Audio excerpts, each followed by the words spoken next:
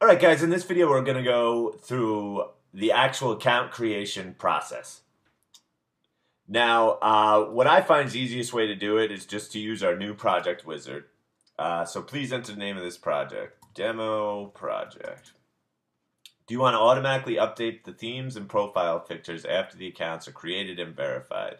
Warning, this may take a while. If you are looking to create bulk accounts very quickly, don't enable this feature. But sure, yes, let's do that. Would you like to automatically upload your accounts to your FCS Networker web-based account? Yes, I would. Shall we auto-generate a username and password to be used for creation? Yes. And now we're all set. So you see the software has gone in and selected all the accounts to be created. It's select to get a pre-created Hotmail account before the account creation process. So you see the email is blank now, but it's going to grab us an account before the accounts start being created. It's selected to auto-verify the emails after account creation. Then it's going to auto-update the profiles of the accounts that we've created. And then after all that, it's going to auto-upload those accounts to the web tool.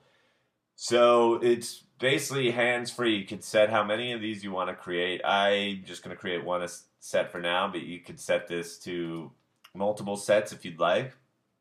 Set it to 3 threads, and then you just create accounts. And right now it's grabbing a pre-created Hotmail account. So you'll see this fill in with a Hotmail account. And now we're creating Web 2.0 accounts, and then you'll see which accounts are being created at this time.